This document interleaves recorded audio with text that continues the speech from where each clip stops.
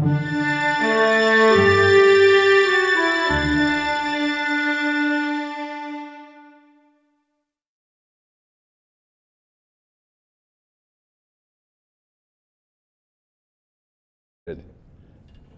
If you would open your Bibles, please, to John chapter 7. Tonight's text is, we will be covering verses 40 through 53. And the title of this evening's message is The Seed of David. In our last study in chapter 7, we were looking at the last day of the Feast of Tabernacles. And the Bible calls it that great day of the Feast of Tabernacles. And it was a celebration, a 7-day celebration plus one. The 7-day celebration would be that which they would be in the tabernacles, their booths, their tents, and they would be in remembrance of God's provision for the Israelites as they were moving through the wilderness for 40 years. 2 million people being cared for by the Lord day after day after day after day. And on the 8th day of that feast, it would be specifically dedicated to the remembrance of God's provision of water for the people as they were in that journey, that 40-year journey. And I thought it was interesting. I came across a study that mentioned the fact that they have, whoever they are, identified a rock, which they say, whoever they are, that this is the rock that Moses struck with his rod and water came forth from it. In Saudi Arabia, they have said, this is the rock, this is the one. And the rock itself is of no significance. It's just what people do. They'll find something and they'll start to say, this is the one, and then they'll get all committed to that rock or that item, and it becomes more important than what was happening at that place. And what was happening at that place? The Lord provided water for the people there, and also painted a picture of the sacrifice of Jesus as he was stricken once for us and for our sake, and by him our stripes were healed. The water flowing from that rock provided life for those people. And there came a second time where they wanted water, and Moses was instructed to speak to the rock, because the rock was only to be smitten once. That is, Christ was only crucified once, right? And the instructions were given to Moses, speak to the rock, these people are thirsty. And Moses, in his anger, misrepresented the Lord and struck it a second time. And that's actually what caused him to be withheld from entering into the promised land. His misrepresentation there at the rock by striking it a second time. And I think what is important for us to remember is that it isn't about the rock itself. It's about Jesus, the rock. And what would it be like if we were to find that rock and go and strike that rock? Is water going to come forth? No, it was a work of God in providing for the people there. It would be like us going to Mount Sinai and start setting bushes on fire, hoping that it's going to speak to us through the burning bush. It isn't necessary, because he speaks to us in our hearts. His Holy Spirit is in us and will speak to us, and there is no need to go to Mount Sinai to set bushes on fire, or to go to Saudi Arabia and start hitting rocks. The Lord himself dwells inside of us. And so as these people in Jerusalem, in the Gospel of John, are celebrating God's provision for the wanderers in the wilderness, as the celebration reaches that 8th day, Jesus stands and he says to those people there, if anyone thirsts, let him come to me and drink. Not go to the rock, come to me. That's where we come when we are thirsty. He who believes in me, as the scripture has said, out of his heart will flow rivers of living water. I was thinking about it, and the English language isn't very sufficient for covering the Greek language or the Hebrew language. And so there are different things that happen when translating Scripture.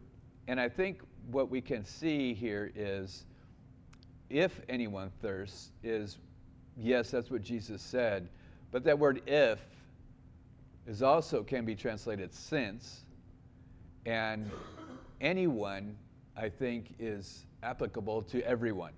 Since everyone thirsts, let him come to Jesus. And I think that that's important because we are born physically with a need for physical water. Without it, we don't last more than a few days. But we're also born with a spiritual need for spiritual water. And without it, we will not live in eternity with Him. It's a matter of eternal destination. So it's important for us, as important as water, physical water is, spiritual water is more important. Because physical water is that which will preserve temporarily these physical tents that we live in. But the spiritual water, that is being born of the Spirit, is that which gives us life forever and forever. And that is, what is more important, that which is temporal or that which is eternal? Always the eternal. And so Jesus is trying to give to the people there in the temple area the understanding that they need this living water because we are born with a spiritual thirst, which is even more important than our physical thirst. So it says then in verse 39, this he spoke concerning the Spirit, whom those believing in him would receive, for the Holy Spirit was not yet given because Jesus was not yet glorified. And then our text begins in verse 40 saying, therefore many from the crowd, when they heard this saying, said, truly this is the prophet. And others said, this is the Christ. But some said, will the Christ come out of Galilee? Has not the Scripture said that the Christ comes from the seed of David and from the town of Bethlehem where David was? So there was a division among the people because of him. I was thinking through this and I thought, isn't this interesting? We are in the 7th chapter, coming up on the 8th chapter here of the book of John, and this is the same question they have been asking the whole gospel. Who is he? Where did he come from? And what is he teaching? What is his teaching about? The question comes up again and again and again, and they should have known, they should have recognized who he is, where he was from, and why he was teaching what he was teaching, where he would be going. It's just a constant, and it reminded me to point you to a couple different places. If they had, because clearly they have an understanding that the Messiah, the one who they are waiting for, is to come from the seed of David. He shall be someone who is a descendant of David. And if they had done any digging whatsoever, they would have recognized that that's exactly who he is. They're thinking, we know this man. He comes from Nazareth. We know his brothers and his sisters. We know his father is Joseph and his mother is Mary. How many of those things are wrong? How many of those things are not true? They're not good fact finders. They have come up with those things that they've heard, but they're not digging very deep. And the ones who should have known most clearly are the ones who are in possession of those genealogies. The genealogies of the Jewish people were extremely accurate and detailed and existed up until the time of 70 AD. At that point, they were destroyed when the temple was destroyed. But before that, there was very detailed genealogies that were being kept. And they were being kept where? In the temple. Those religious leaders were in possession of the genealogy. All they had to do was go and look and see, okay, let's see who he is, and let's see what his lineage is. And because his lineage was well detailed and written and kept, they should have understood. He is from the seed of David. He is a descendant of David. This shouldn't have even been a question. Not only that, but they're thinking that he's from Nazareth because he grew up there. But that's not where he was born. He was born in Bethlehem. And they're saying, shouldn't the Messiah have been born in Bethlehem? He came from Galilee. He came from Nazareth. He can't be the Messiah. He's disqualified. He's not disqualified. They're simply not digging into Scripture. That wasn't that hard to do. So if you are unaware of where these genealogies are, I'll give it to you here. Where's the first one? Where's the easiest one to find? Matthew chapter 1. The Gospel of Matthew begins. In fact, the entire New Testament begins with the genealogy of Jesus Christ. And how is it that they had that genealogy? Because there was record of it. Because it had been kept and was kept in the temple area. The Gospel of Matthew is it covers the genealogy of Jesus from verses 1 through 17, and it covers the generations from Abraham to Jesus. So if they had even looked into this genealogy, and the genealogy in Matthew is different from the one in Luke, but it's because one goes through Joseph's line and one goes through Mary's line. But both cross into David's seed. Both of them will do that. One of them, this one in Matthew, begins at Abraham and says, Abraham begot Isaac, Isaac begot Jacob. And it goes through this line, and generation to generation, descendant to descendant, until it gets to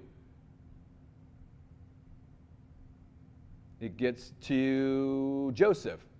So this is the one in Matthew is the one that goes from Abraham to Joseph. Now, is Joseph Jesus' father? No. Joseph is his stepfather, basically, because God is his father. This is the line, but this is the line that says that he has right to the throne. And it's a word that gives to us that fulfillment of the promise that God made to Abraham, that from him, from his seed, all nations would be blessed. I might be jumping ahead of here, but I want it to be underlined. Can God lie? He can't lie. You know, if he lies one time, then it's all gone. He can't lie even once. Because then how would you know when he's lying and when he's not lying? How would you determine it? He cannot lie. He never has, he never will. Everything he says is absolutely true. So if the word says that he is a descendant of Abraham and a descendant of David, then it is true. Everything that the Lord says and has ever said is true, and he cannot lie. In the Gospel of Luke, in the 3rd chapter, from verses 23 to 38, the lineage goes the other direction. Rather than working from Abraham in the past to Jesus in the present, this lineage goes and begins at Jesus and then says his father was, and his father was, and his father was, and his father, And it goes all the way back from Jesus to Adam. Now, how clear is that? If they had only done any investigating whatsoever, they would know not only is he a descendant of David, but he's a descendant of Abraham, and like the rest of us, we're all descendants of Adam. It could have been something easily proven if they had only wanted it to be true. They just didn't want it to be true.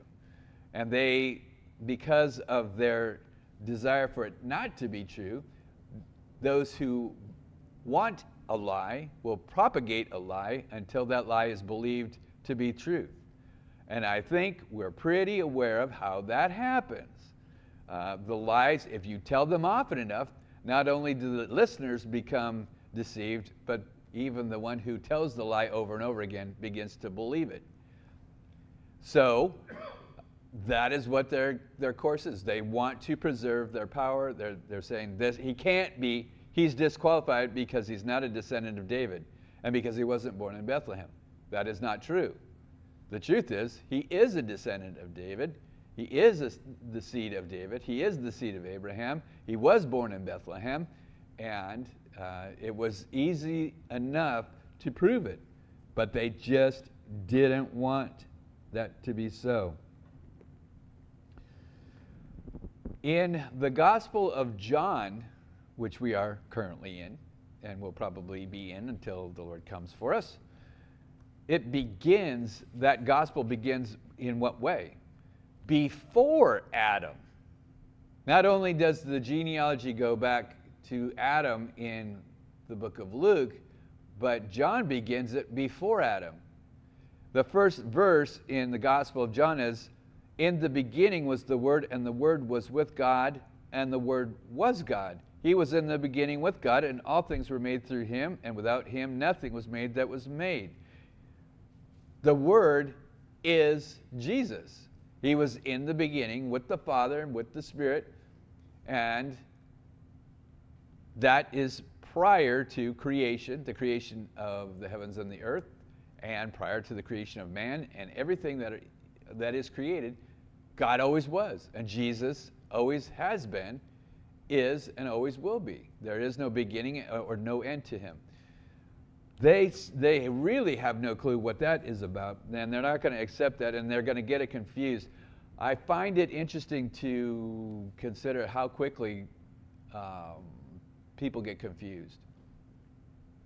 Ever noticed how quickly, in a single generation, you have Jesus returning to the right hand of the Father, and within a generation, there are all kinds of bad doctrines going on out there that Paul has to combat because of the fact that there are so many people out there that are coming up with conclusions that are not true because they have a hard time believing that all things are possible with God.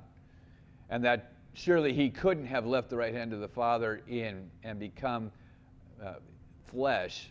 How can God be in flesh, which is not pure and holy, and yet remain pure and holy? God can do anything, can't he? Is there anything God can't do? There isn't anything. Well, he can't lie. Okay, he can't lie. And so bad doctrine will come up. I was listening to somebody who was talking about being approached by those who have bad doctrine, who go door to door and try to convince people of things that are not true, things that are not scriptural, that basically will show up, without identifying who they might be. They might be bicyclists in suits, and you know what I'm talking about, right? Who am I talking about? Jesus, the West, Mormons. Yeah, Mormons and Jehovah's Witnesses. Yeah. So they will come to the door, and I used to be really concerned about that, and I thought, I don't want to get into any kind of scriptural battle with somebody who's really come to the door with the intent of battling. And I am not, that is not me anymore. If somebody wants to come and talk, I will talk. What I won't do is argue. Because there are times where people will have come and they are all about wanting to fight. And they have no intention of listening. Their whole intention is to basically corner you, humiliate you, and hopefully convert you. I'm not interested in that. But if somebody wants to talk, and if they're willing to listen, then I'm willing to talk. And I think it's a good thing. I look forward to that kind of a conversation if somebody wants to talk. But as soon as they start to argue and enter into, and I have had people call me on the phone and start to go down that road. It's like, sir, I know you're not here to learn. You're not looking for an answer to a question you have. You have come here prepared to fight, and I'm just not interested in doing that. Fortunately, with the phone, it's a lot easier. You just go, ding, you're gone. But if they're not willing to listen to the truth, then it's probably one of those situations where, I don't call people swine, but you're putting pearls out there, and they have no intention of doing anything with it other than trampling on it. So when it comes to the genealogy of Jesus Christ, you can go and you can trace it. You could trace it all the way back. And fortunately, in Scripture, we have the two genealogies, right? They survived the tearing down of the temple in 70 AD, so it can still be seen. Evidence is evidence, and there are all kinds of evidences of the fact that Jesus is the Messiah. You take the prophecies, the 300 prophecies or so, and you start to disqualify huge portions of population from the possibility of being the Messiah, and by the time you've gotten to the 8th prophecy, it's already down to it could only be one person. And yet still people, they're not interested in the evidence, because evidences are that which convince the mind. Salvation comes in the heart, and it is something that we need to be praying about, right? Yes? Prayer is what we ought to be doing constantly and regularly, without ceasing, that God would melt the hearts of people, that they would be willing to listen to the truth and then willing to receive the truth, and that they would be saved by the truth. And that's what Jesus is about. So you have here these people who are making mistakes, factual mistakes, and coming to factual mistakes in their conclusions. And as a result of it, they're not in that place of even believing that Jesus is qualified to be the Messiah. And so there's a division among the people. And some of them wanted to take him, but no one laid hands on him. What do they want to take him for? The laying on hands is not for the purpose of blessing here. They want to lay their hands on him and take him and put him to death.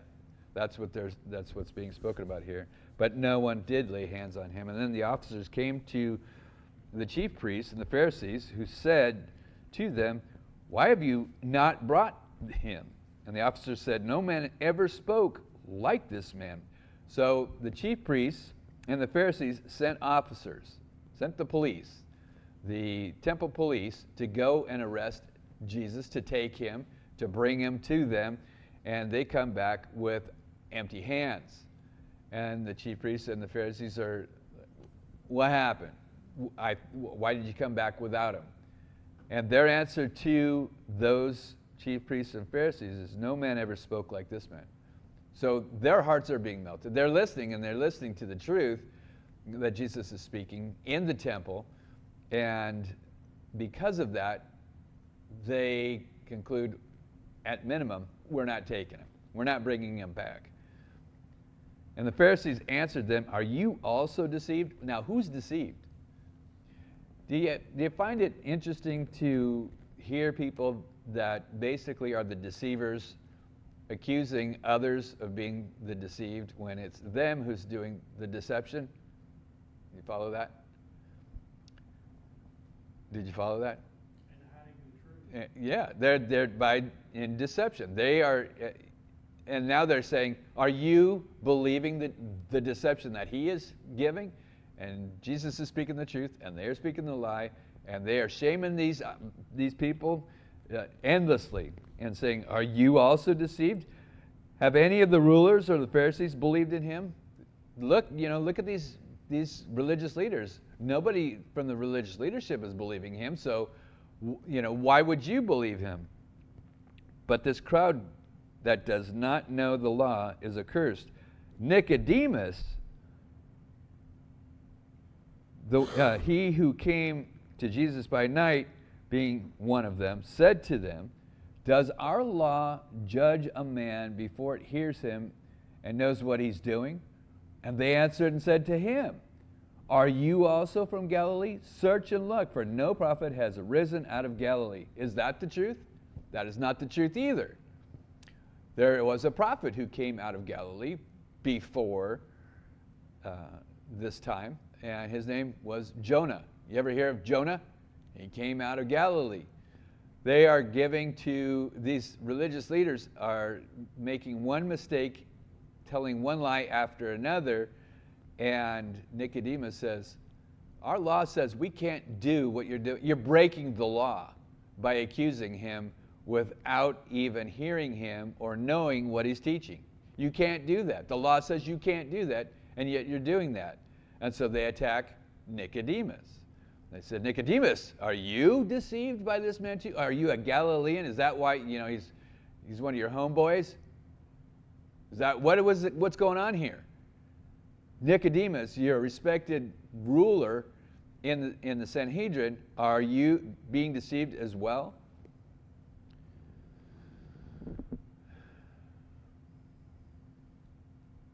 It's sad to see how people who desire to have power, hold power, and not lose the power that they have been holding, what they will do to the people around them, no matter who they are. Is that not the most selfish thing that you've ever heard? Jesus will say, you are blind, and you are leading others into blindness. I've come to give to them eyes to see.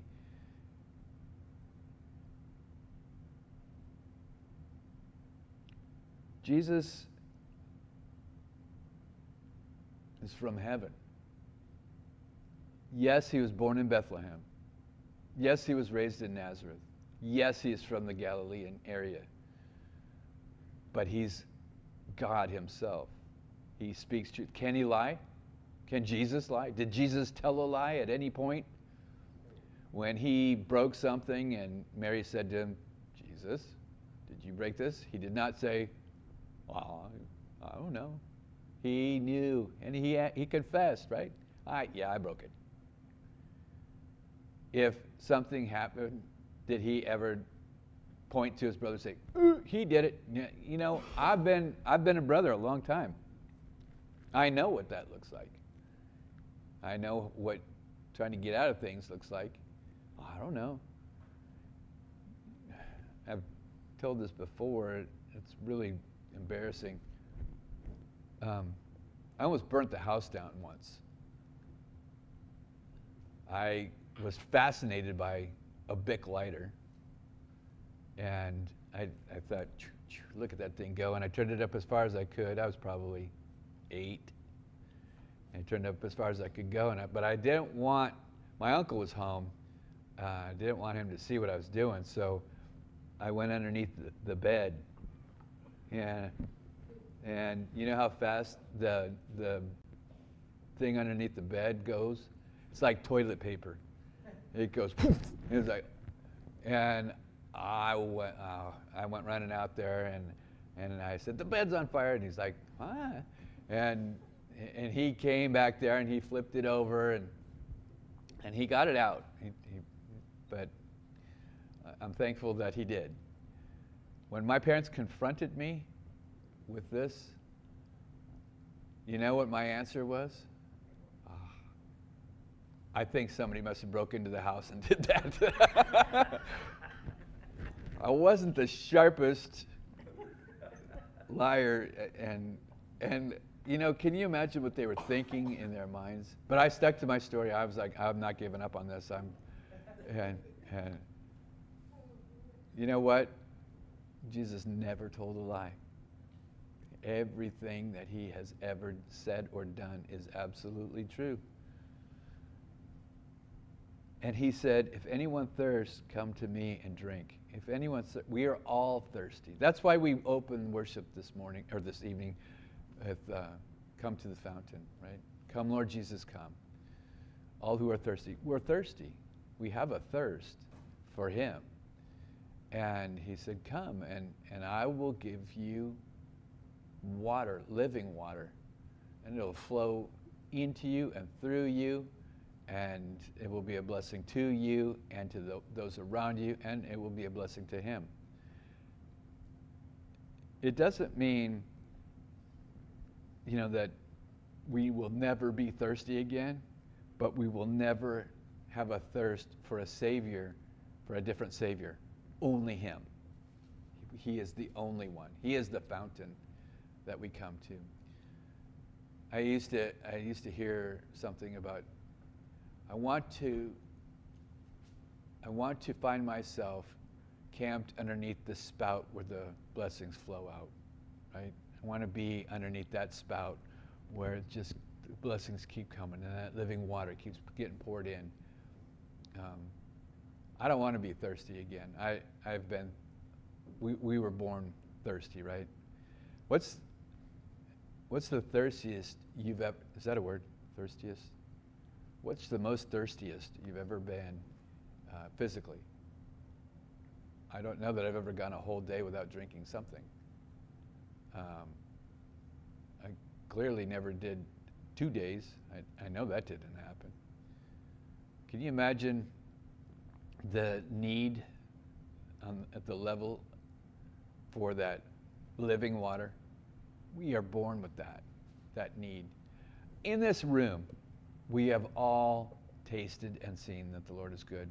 One of my favorite pictures, actually we have a picture of it, is the picture of what's to come is that I'm looking forward to camping out next to the river of life. And to be underneath that tree that's got its roots in that water, that flow never stops going into that tree. I used to do a lot of backpacking, and one of the places that I remember setting up the tent that was the most beautiful place I've ever been was up in the Sierra Mountains in California, next to a crystal clear lake. In fact, I think it was called Crystal, or no, it was called Mears. There were 2 of them. They were mirror lakes. And just being right there next to that water. And just, I'm looking forward to being camped out next to the river of life. And you can have, you know, Hawaii or wherever you want to be. You know, I've got the river of life. That's me. And I'm looking forward to it. And we have that river of living water flowing into us and through us because of our relationship with Christ. We don't have to strike the rock. We just speak to the rock, right? The rock of our salvation. We speak to him. Say, Lord, I'm thirsty. And he'll give us water. And he said, all you got to do is ask. And that's for us to do. Isn't that awesome? He says, if you're hungry, I'll give you bread from heaven. If you're thirsty, I'll give you living water. What else could we want other than to see him face to face? And that's coming. That is coming very soon. Amen? Amen. Father, thank you that you have given to us Jesus, your only Son, and that is as you have given to us life through and with and for Jesus.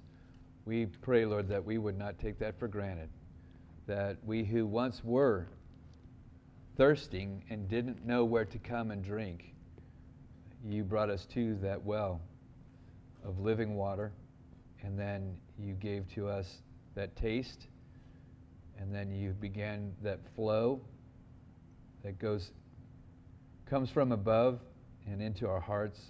And then we pray, Lord, flows through our hearts to those around us. We don't want to be a lake where everything just kind of ends right here. We want to be a river where your living water flows through us to those around us. We pray, Lord, that we would be those vessels that you have fashioned, and that we would, within the vessels that you have fashioned, carry the living water. And that whatever you tell us to do, we would do it. Wherever you tell us to go, we would go. Whatever you tell us to say, we would say. And if those who come up to us are carrying with them a lie, and they want to find the truth, or if you brought them to us in order that we can share the truth with them, then we pray, Lord, that we would have that boldness, and that we would be a people who, when we see those who are being deceived, would give to them the truth, and to do so in love. That we would be a people who live and love the way that Jesus showed us how to do that, and that in doing so, you would be glorified in us and through us. We are the work of your hands, and for this and for the promise of those things that are to come, we give you thanks and praise. In Jesus' name, amen. Please stand for one last song.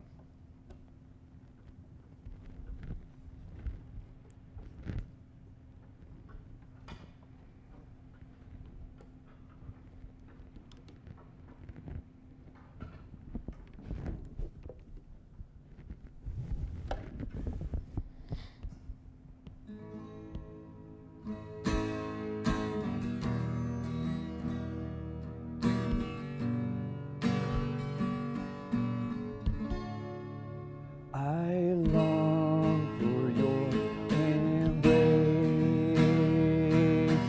every single day, to meet you in this place and see you face to face.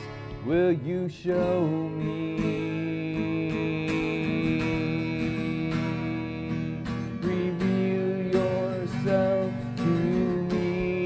because of your mercy?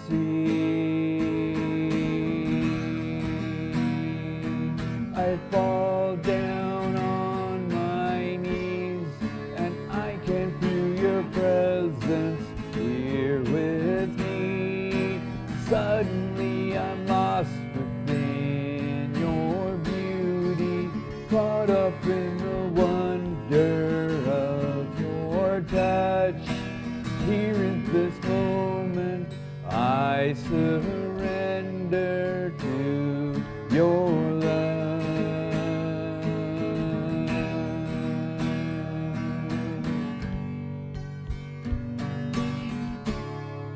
You're everywhere I go, and I am not alone. You call me as your own, to know you and be known. You are holy. I fall down on my knees, and I can feel your presence here with me. Suddenly I'm lost within your beauty, caught up in the wonder of your touch. Here in this moment, I surrender to your love.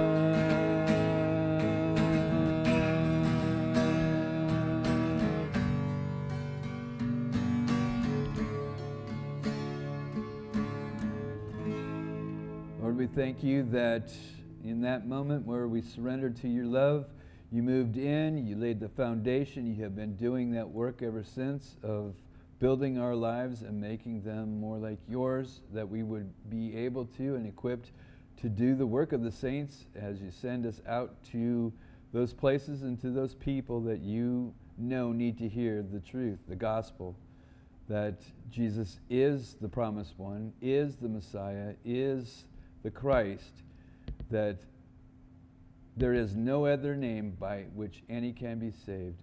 And so we lift up the name of Jesus. We love the name of Jesus. We proclaim the name of Jesus to those around us, that they too may taste and see how good you are, the gift of salvation that you offer to all, and the promise of your coming to get us and take us home. We thank you and we praise you for all that you do every single day as you continue to do that work in us and through us for your glory. We thank you and we praise you. In Jesus' name, amen. And the Lord bless you and keep you. And the Lord make his face to shine upon you. The Lord be gracious to you, and the Lord lift up his countenance upon you and give you peace. In Jesus' name, amen. God bless you.